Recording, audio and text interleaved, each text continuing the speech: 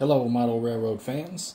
Today I'm going to do something a little bit different than what I would normally do on my channel, and that's all in this bag right here. So give me just one moment to take all of this stuff out of the bag and we'll go over what's going to be coming up next. So give me 1 second and I'll be right back.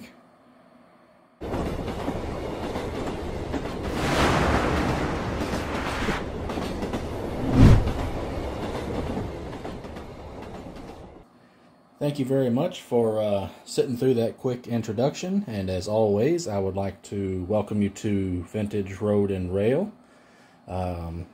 If you've watched any of my videos in the past, I'm going to try to lower this camera just a tad, you'll know that a lot of the videos that I have been doing have been haul videos where I'm going over stuff that I've picked up at various hobby shops or model railroad conventions, or you've also seen me with some footage, videos with some footage of layouts that I've seen at these hobby shops and so forth.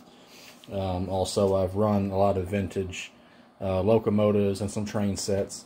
But in one of my videos, well, before I get there, you'll notice that I just have a table with some track on it. So in one of my videos, someone had asked me if I was ever going to do some scenery. And the answer to that is yes, but I'm still figuring out my final layout because I'm not, this is just something temporary to run stuff on, but I'm just about to get that finalized, if I can talk there. But anyway, I have never done model railroading scenery. I'm new to the hobby. I just got into this about a year ago, maybe a little bit longer, a year and a couple of months. And I had been collecting train stuff for 4 or 6 months before I even got a table to set up a loop of track on. So I'm really new at this. I have never put together an HO scale building, let alone done any weathering or anything like that. So I figured before I started tackling my table that a good way to get some practice in would be to build a diorama. And so that's what I'm going to be doing over the next few weeks, and this video is going to be the first in a series of what I hope to be at least 4 videos that I'm going to be doing over the next, hopefully one every week, but it may be one every couple weeks. But I'm going to be building an HO scale diorama, and so let's take a moment, and in this video we're going to just go over what my plan is and what I'm thinking I've got in mind with this diorama, and let's go from there. Alright, so this is the contents of that bag, minus this over here, wouldn't fit in the bag. So right here is, and that doesn't belong in there, I picked this up, I believe at Hobby Lobby.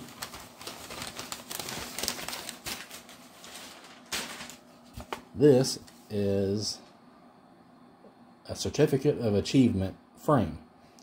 Now, I had gotten the idea from someone on Facebook to build a diorama on an 8x10 picture frame, and so I went to Hobby Lobby to pick one of these up and did not like the prices, but I found this on their clearance rack, and it's a certificate frame for diplomas and so forth, and it's a shade bigger than a standard 8x10 picture frame.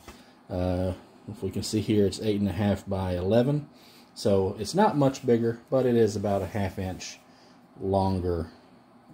Well, I guess this direction here. Alright, so that's going to be the base for this. Alright, now the other thing is, extremely loosely, this diorama is going to be based off the movie Tremors. And what I mean by that is, when I had went to one of my local hobby shops, I was trying to find an idea for something that would fit on this relatively small surface, and also wasn't going to be overly complicated. As I'd mentioned, I had never built one of these things before. And then I spotted this. It's a lifelike shanty with water tower and windmill. And when I saw this, I immediately thought of Tremors. And if you've ever watched that movie, towards the beginning of it, before they realized what was going on, there was a fella on there named Fred, lived in a little shack, probably about this big, and raise sheep. Poor old Fred didn't last long, but when I saw this, that's the first thing I thought of. So I picked this up. What did I pay for it? I don't think I paid much, $8 for it. And so I figured this would be a good place to start. Alright, so this is going to be the primary structure. So let's set that aside. And this is also, if you look at the title of my video, it's dirt poor. That's what this is. It's a dirt poor diorama, and you don't get much worse than that. If you're much worse than that, you're living in a sleeping bag somewhere. So that's kind of the idea behind that. And I figured they're still going to need some transportation, so I picked up this old 60s Ford pickup, and I'm going to see what I can do about making it look just really old and beat up. I'm not sure what kind of weathering I'm going to do on this because, like I said, I've never weathered anything, so this build may just be as is until I kind of get comfortable tackling that part. But anyway, this is the pickup that I've got in mind. The other thing is, when I was looking at the size of this place, I just have the feeling that anybody living in a space that size is not wasting time on a bathroom anywhere. And may not even have, since they had this water tower, which I'm not sure I'm going to include in the diorama or not, probably doesn't even have running water, at least in the sense of a traditional, what we think of running water. So with that in mind, I picked up these 3 outhouses. So I would put one of these together and put it behind that shack. And I figure these people are going to be kind of agricultural, or very agricultural. The diorama, or the kit, does come with some cows, so I may add a few more livestock. And I picked up these farm people, trying to figure out if some of these folks will work well in here, along with, you know, the figures that are included.